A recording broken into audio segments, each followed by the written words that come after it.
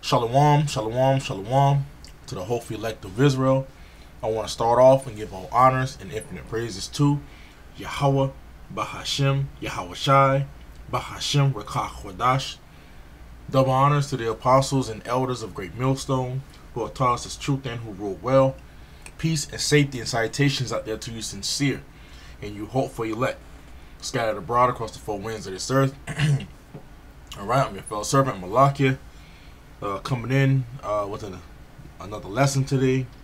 This lesson is from the brother, his YouTube channel is GMS Strive to Be Saved. I don't know why I didn't click on his, but I seen it again. But it's you can get it from this brother's page on his main page, GMS Strive to Be Saved, or you can also watch or rewatch this on the Elder Mawatazak's page. His YouTube handle is GMS Mawatazak Bon God 2. Okay, and this is the brother that's inside his camp as well, and going into a testimony of a dream or vision of what the Lord has given unto him. And what kind of sparked the lesson was he got a warning, all right, from YAHAWAH, BaHashem, YAHAWASHI. Okay, that evil could have been approaching his house. All right, he got forewarned and he knew how to act upon it. I'm just gonna play a little bit of the dream testimony and kind of go into a couple scriptures, because the Lord's gonna be with us in a time of trouble. Okay, he's gonna be giving us many warnings. Okay, he was going into 2nd Ezra 16, how the Most High is going to be our guide. You know, he's the one that direct our footsteps. Okay, the scripture says that we're going to be in league with the animals. Okay, the heathen shall envy thee and shall be able to do nothing against thee. Just, you know, quoting a couple scriptures. And the time of trouble, all right, it's here. Okay, it's approaching. Okay, it's escalating more and more each day. All right, so I'm gonna play this video for a little bit, and then we're gonna go ahead and get into a couple scriptures. This past Friday, you know, after work or whatever, I laid down and took a nap, and that's when the Lord gave me a dream of this Jake breaking into my house, breaking into my home. You know, he was coming in through my kitchen window. You know, in real life I don't have a kitchen window, but in the dream I had a kitchen window. You know what I mean? And he was breaking in. You know, and I told my woman, you know, I said, hey, go get my gun.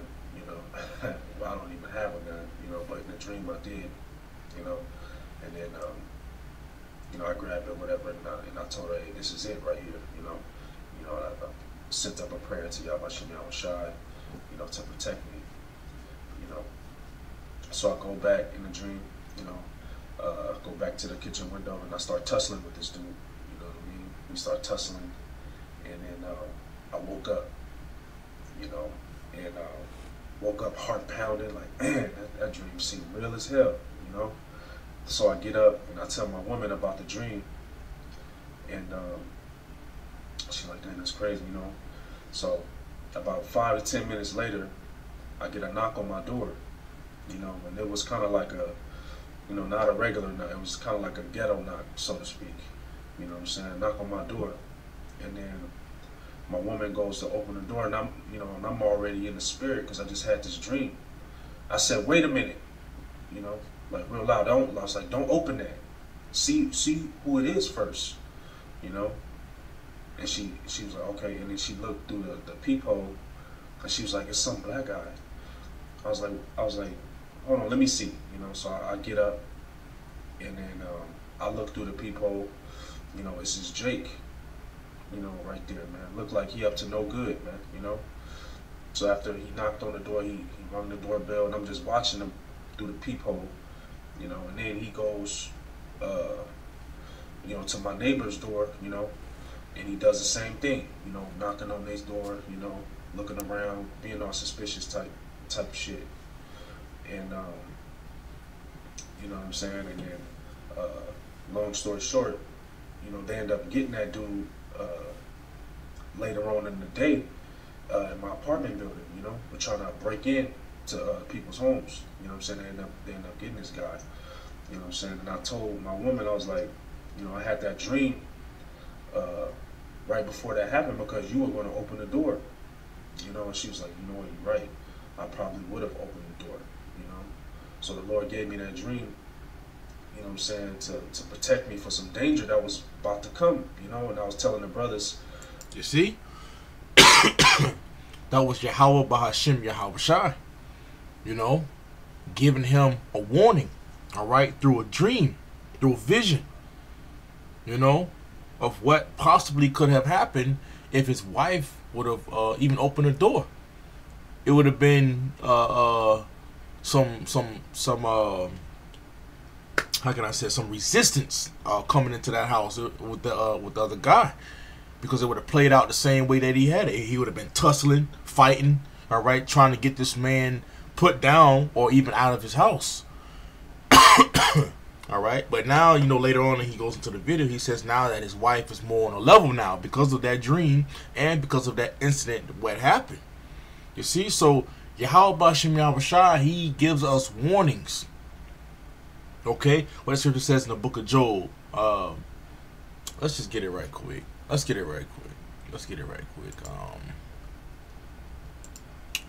think it's Job 33. Let's say, yea, and the Most High speaketh once. Let me see.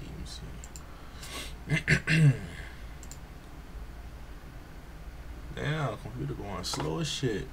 Salakia, bear with me. Alright, let me see if I can find it. Alright, so this is the book of Job. Here it is. Job 33.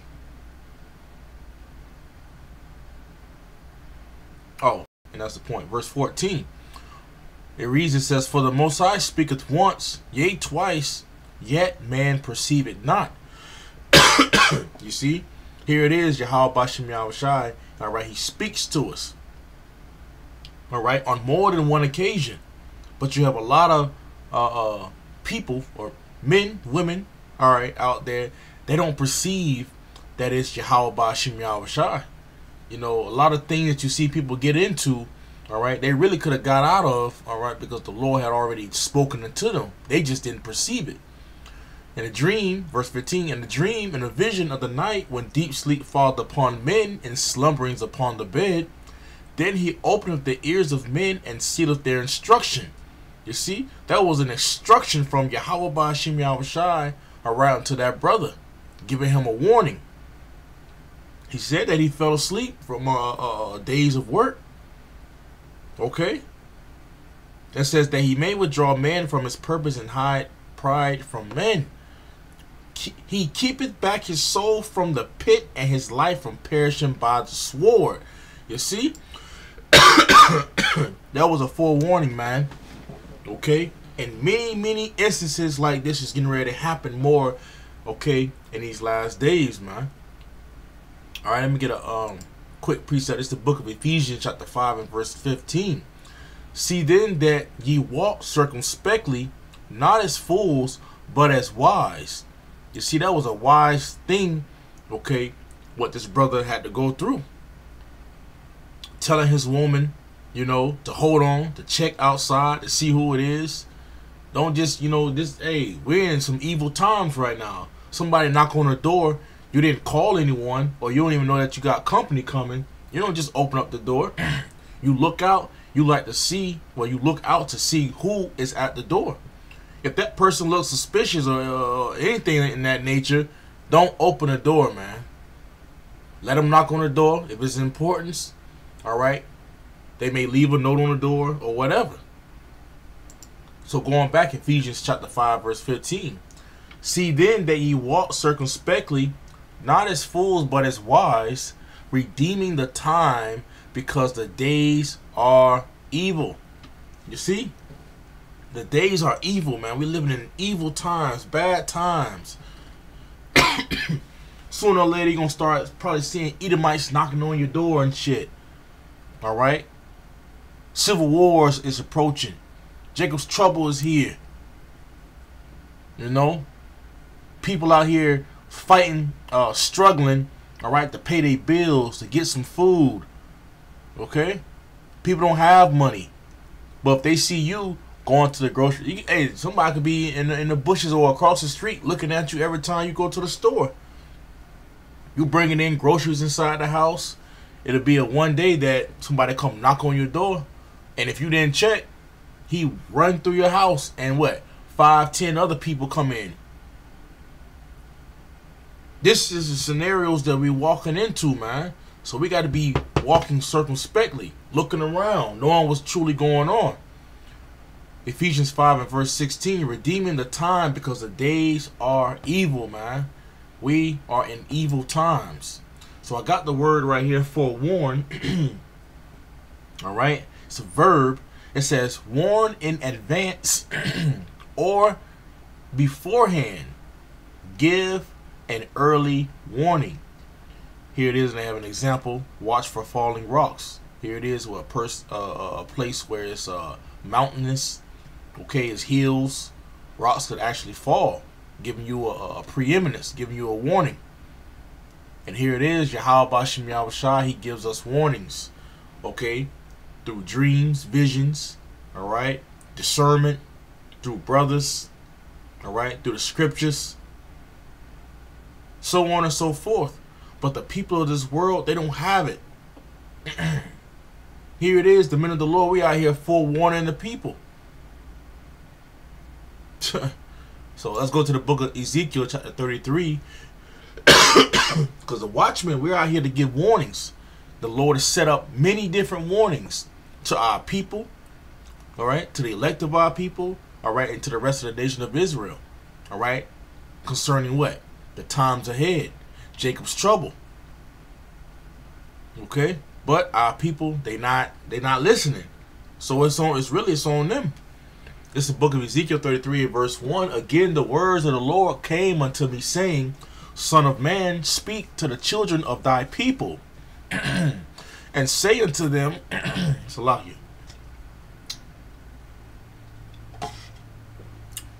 Reads on, it says, and say unto them, when I bring the sword upon a land, if the people of the land take a man of their coast and set him for their watchman, if when he seeth the sword come upon the land, he blow the trumpet and warn the people. You see, the Lord has set up men to give what? Warnings as well. Forewarnings. You know, YAHAWASHI, he warns the people before he brings the destruction. Okay? Like manner with this situation. You know, YAHAWASHI have given, all right, this brother, okay, a forewarning of a thing, all right, that could have just turned upside down. It says, then whosoever heareth the sound of the trumpet and taketh not warning, which is the 2/3 of the nation of Israel, they're not taking heed to what's truly going on, what's going on. They out here trying to figure out how to get the money, how to get the bag, all right, chasing hoes, you know, starting businesses, real estate, you know, building communities. You know, they talking dating shit on the fucking different podcasts. But here it is, these devils out here moving. You got some Edomites out there in the bushes right now when I'm doing this lesson. They out here training, okay, to take down Jake, man. We don't give them the warning. The prophet's on the scene. We're giving them the warning. You know? And it's another beautiful thing, too. I might mention it's a small clip going into our camp Saturday. You know, that was a different whole spirit of what we've seen in a long time. You had people actually coming up asking questions. They seeing us. You know what Scripture says in Isaiah, I believe it's chapter 30. It says, thine eyes shall see thy teachers. Many people, I think we had 3 or 4 people coming up asking questions. Sincere questions. Not coming in a proud spirit. Wondering what's truly going on. You know, you had the elder Ash, the elder bro, he was going into all, you know, you basically going into the basics for salvation, knowing what's truly going on, who was in power, and what the Lord's getting ready to do, all right, when he returns, and how we're going to be delivered from all these things to come. You see, the Lord is giving a warning. He gave a warning out Saturday. He gave a warning out yesterday, Sunday, Monday, so on and so forth. Way back then, all right, starting from our apostles and elders, the warning's been going out. You know, the Lord, he forewarns before he brings judgment, man. You know, but it's going to be well with us. But for those, all right, who don't take heed, all right, it's not going to go well with them. As the scripture says, man. It says, where am I? Verse 4. Then whosoever heareth the sound of the trumpet and taketh not warning, if the sword come and take him away, his blood shall be upon his own head. He didn't receive the warning. You know, the Lord spoke to him, gave him instructions. You know, hey, he didn't take heed to it. Jump to the book of 2 Ezra 14 and 14. The point is verse 16, really, but I start at verse 14. It says, let go from thee mortal thoughts, cast away the burdens of man, put off now the weak nature, and set aside the thoughts that are most heavy unto thee, and haste thee to flee from these times. You see? Bad times, evil times. You know? People are going to be on a different frequency, mindset. Because this world, this world as well, all right, and this economy here in America, all right, is quickly crashing. People gonna start breaking it. Scriptures talk about it. People ravishing, going into people's houses, all right, with the sword. That's in 2 Ezra 16. I can get that next. But it says, for yet greater evils than those which thou hast seen happen shall be done hereafter. You see, this shit finna switch up, man, real soon. So we gotta be more circumspect. 2 Ezra 16. Damn, is it 16 or is it 15?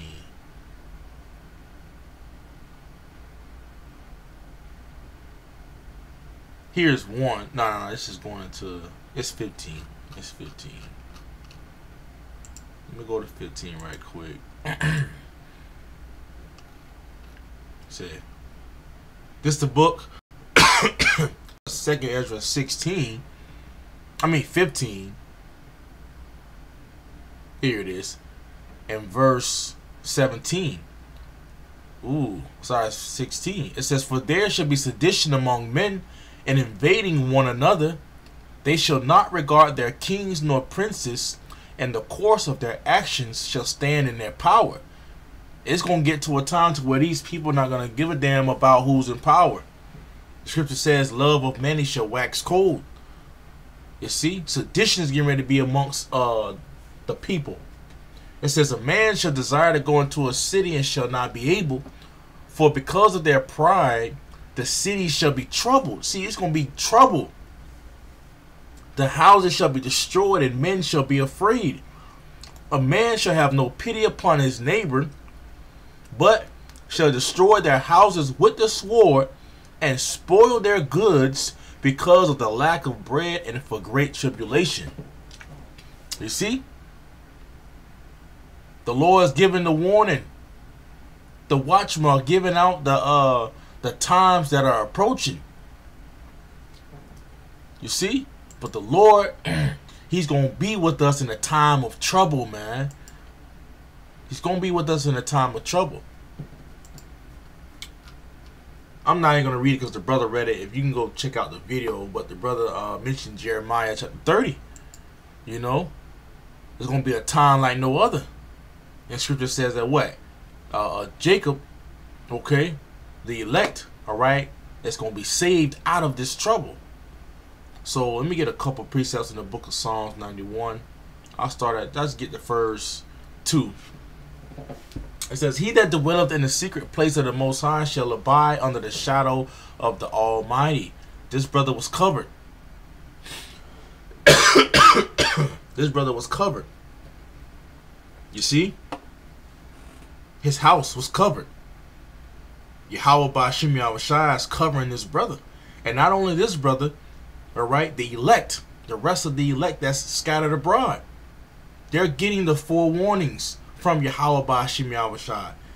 It's giving us the knowledge, the wisdom, and understanding how to walk in the midst of these times. You know? Psalms 91:2. I will say of the Lord, He is my refuge and my fortress, my power, in Him will I trust. You see? We're going to trust in Yahawah Ba'ashim YAHAWASHI. You see? I'm going to jump down to verse 10. There shall no evil befall thee, neither shall any plague come nigh thy dwelling. No afflictions, none of that. No evils coming before us. Because we know that Yahawah Ba'ashim YAHAWASHI is with us. He's going to be with us in a time of trouble, man. Because He's giving us the forewarning. We're taking heed to the forewarning. We're doing everything that He's telling us what we need to do. Okay? Alright? We're fighting for the truth. Alright? Until death. Okay? Lord willing, we be the numbers of the elect. Okay? Because we're like His page. GMS strive to be saved. We're striving to be saved. Okay?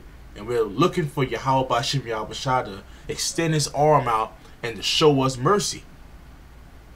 And we know the Lord's going to show us mercy because He's with us. And He's going to be with us in a time of trouble, man. You know, I don't want to keep going on with the lesson because this lesson can really keep going on. But we got the forewarning. This brother got the forewarning. Okay?